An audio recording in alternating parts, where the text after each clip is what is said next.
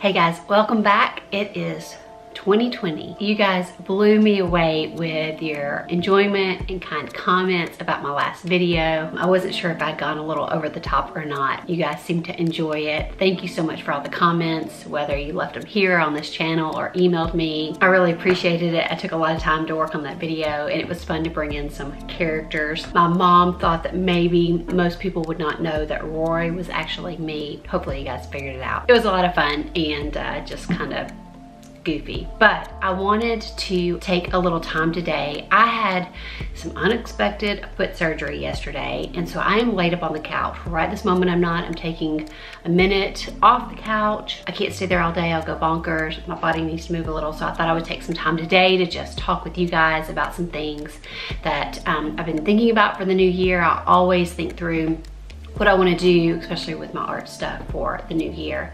And I've got some good Tylenol in me, so for pain relief, and it's a nice, pretty sunny day out, so I thought I'd set up the camera. And I jotted down some things that Grady and I have been talking about, that I've been thinking about for this new year, and just wanted to share some of those things. So there's some tips in here, some things that maybe you guys want to try in your own sketchbooks. There's some thought processes about the way that I want to approach my art this year that I'm going to do that I've never done before. So let me just jump into it and share with you guys what I've been thinking about. So first off, this week, what we were actually going to be doing was a project that I've had in the works in my mind for 3 years, and we were going to do it this week, and I had the surgery on my foot. So we will still do it. It's just going to be a little delayed, but we are going to paint the studio. This blue, I don't know if you can tell, most of this wall is this light blue, and it's driving me crazy. I don't like it. I need as much light in the small studio as I can get. So this wall back here, there's part of the wall back there that I've painted this kind of real creamy white, and 3 years ago I announced Grady that I wanted to paint the studio, and we're finally doing it. It is going to be a massive project, but hopefully as soon as my foot heals, we will be painting, and I will bring you guys along on this massive project. So that's in the works for early 2020. We were hoping to get that done in the month of January, and maybe we still will. I don't know.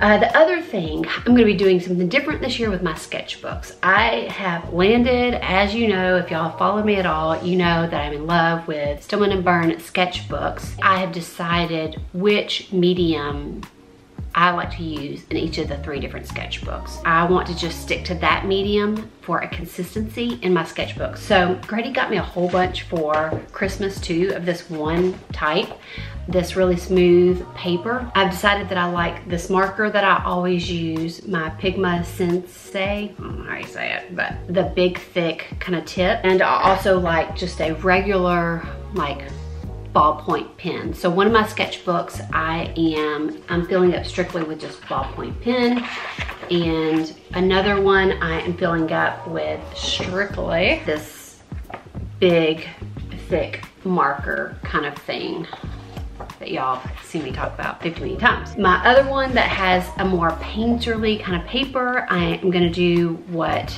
I did in my other one, and I'm only going to be painting in this one with my flash paint that I love so much. And then I also have this other black small one that's Stillman & Byrne, also very smooth paper, and I'm only going to be using my Jelly Roll. I think that's the name of that kind of pen. I think it'll look nice with the consistency. So that's what I have planned for my sketchbooks. As far as painting, what I've decided this year is to pick a subject and stick with this subject. I at first thought I would do 3 months, but I've decided I'm gonna just stick to the whole year, because I've already enjoyed just this short amount of time having one subject to focus in on, and I wanna see what kinds of things I'll learn from this. So what I've decided is to only paint birds for this year. I'm painting really large too for me. I picked that for over the holidays, so I could hopefully get in the studio a little more, because the busyness of the holidays keep me out of the studio, because not only do I have set up, clean up, but I also, one of the things that keeps me from coming in here when I'm really busy is just the thing of like the decisions of what am I gonna paint? Do I set up a still life? Do I do it outside? Is the weather nice?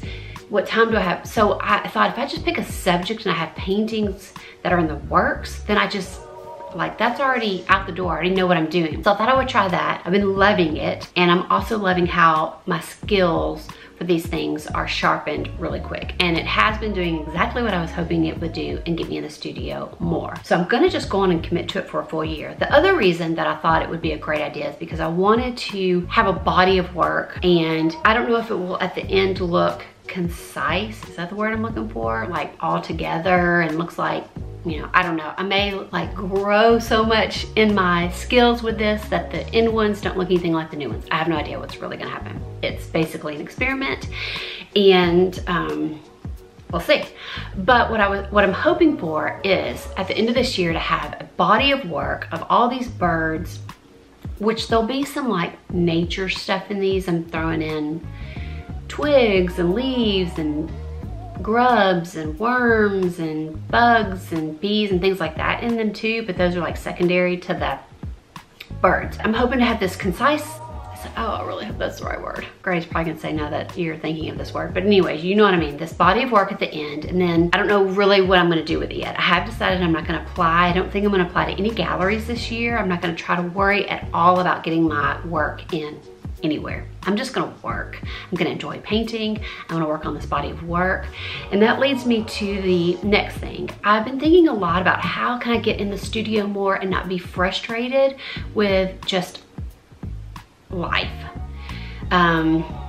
With like the daily things of life. I normally enjoy laundry and meal planning and things like that, but I find myself frustrated a lot of times because I'm not getting in the studio as much as I want. I'm like, I gotta get the dishes done, I gotta get this done. That's how I feel a lot of the times, instead of just like taking my time and enjoying whatever I'm actually doing. That's not how I wanna live, like I'm rushing to try to get to this, like this is the end goal, because I wanna enjoy everything in life and find joy in each of those mundane tasks or really enjoyable tasks. So I had been processing a lot, and then Grady and I went on a camping trip and we sat down, and I'm so glad I shared these things with him and processed, because he was so helpful and as always so supportive of me. He never treats this like it's just a hobby.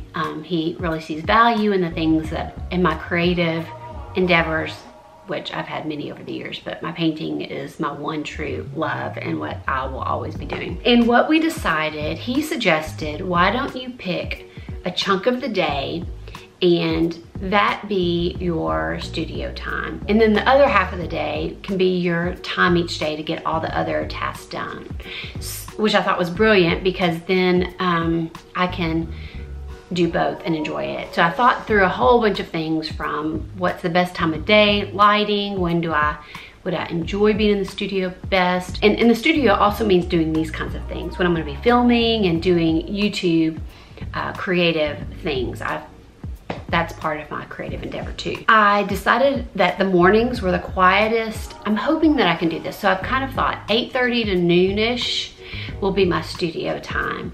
And then I can, you know, do all my appointments, whether it's coffee dates, whether it's, you know, like doctor's appointments, things like that, hair appointment, whatever. All my appointments I can schedule in the afternoon. I have a couple medical issues, so I'm always dealing with medical devices, a lot of doctor's appointments, just things like that. I'm hoping that I can get in a routine where I can free myself up to just go in the studio and not feel like, oh, I've got all these things hanging over me, that I can really just know that, oh, I can get to those in the afternoon. Right now I'm feeling maybe I'll feel freer if I just get those things done and then I can go in the studio. But the mornings are quiet. Like even the animals are just quieter in the morning after they've been fed and walked and done all their business. And that's what I want and need, whether I'm filming or actually painting. So that's what we're gonna try. And I've only had one day of it so far because we had holiday stuff, and then I had one full day, which was Monday, with my new work schedule. And I did get in the office by 8:30 and actually didn't have a ton to do in the afternoon, or actually I put a lot of things to the side and just figured since I was off so long for the holidays, I would just be all day in the studio, and it was wonderful. And I'm glad that I did, because then the next day I had unexpected surgery. Once, you know, I'm back to it, then that's hopefully the new schedule, which I'm so excited about. And I think it's gonna be a real game changer. And it really frees me up too, like mentally, and just the way I feel about it, knowing that Grady is supportive of it and behind me. It just is huge. Also, as far as like my painting only birds, what I have done is just kind of I don't know if y'all make little rules like this for yourself, but I've decided that I am going to give myself the freedom in my sketchbooks to do whatever I want.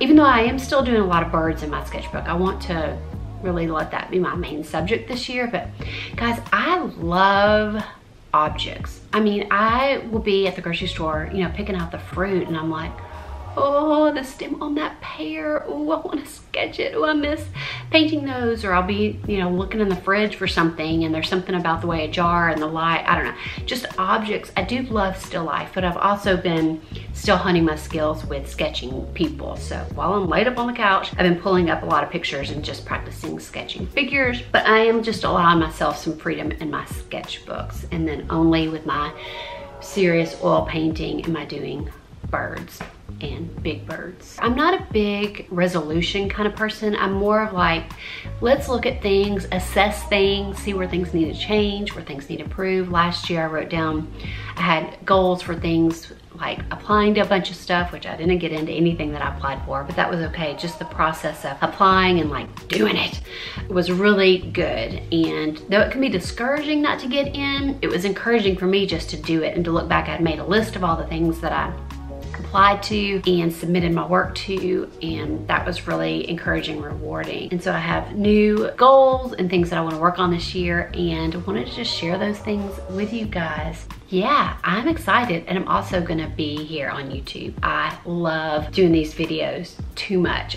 So let me know if there's anything specific you want from this channel for this year. I am working on 2 videos in the works. One of the things I've been hearing from you guys, there's a lot of intimidation with oil paint. A lot of you guys work in other mediums but are intimidated by oil painting, so I'm working on a video right now. Basically, it's going to be how to get started in oils. All the basics, everything you need to do to like do it, to get into oils and to understand all the things that encompass it. Because I totally get the intimidation factor.